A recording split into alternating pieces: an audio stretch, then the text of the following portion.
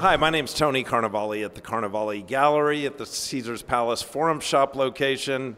And I'm here tonight with Jim Ludwig of Vegas PBS. We just completed a tremendous retrospective of our artist, Rita Asfour.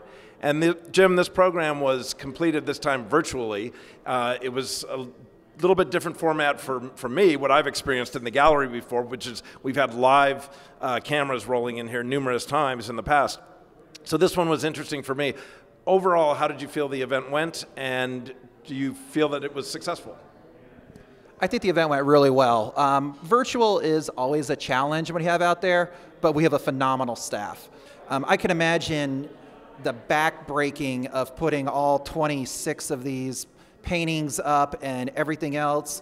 And virtual is a little bit of a challenge, but I think we covered most of it. One of the benefits of that is everything is now recorded, so we can use this recording for future events that are out there.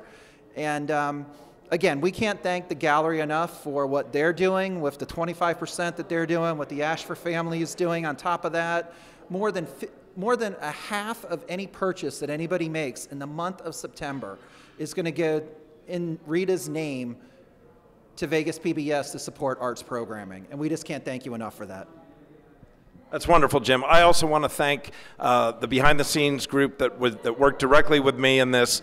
My videographer and still photographer, John Mastrogiacomo, Shan Olson, Christina Townsend, and Maria Laybourne.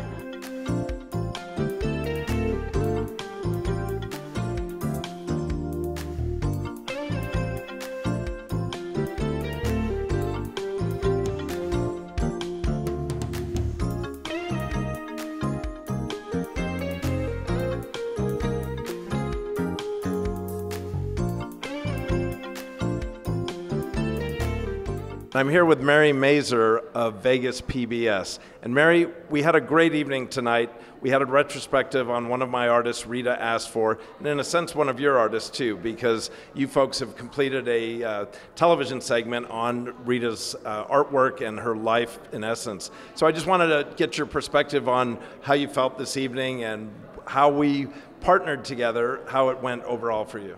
Well, thank you so much for hosting us. You know, we did 2 documentaries on Rita and her artwork, and you know, our mission as a public media organization is to serve the local community, and we are so grateful to you for hosting us and celebrating this wonderful local artist and enabling us to extend the impact of the work we do, not only to the local community, but here in your wonderful gallery where the local community is national and international, and you have all sorts of amazing artwork in addition to the marvelous Rita Asfour, and we're just so grateful to you and your participation in the community. That's wonderful to hear. Thank you very much, Mary.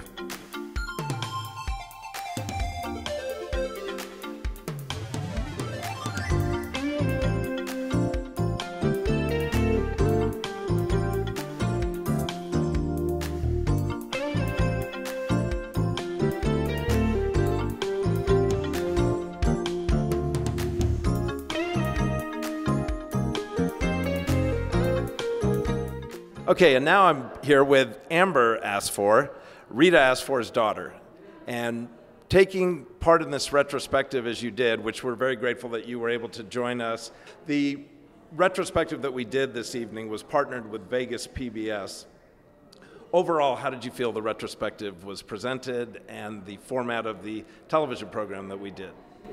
I'm just completely taken aback, so appreciative of all the hard work that everybody put into this, especially the gallery here, you, Tony, for making such a beautiful display of the artwork, and all the hard work that Jim put in from PBS as well. I just thought it came together so well and so cohesively that I'm just very pleased. That's really nice to hear. I'm very happy to hear you say that, because certainly we wish your mother would have been here with us.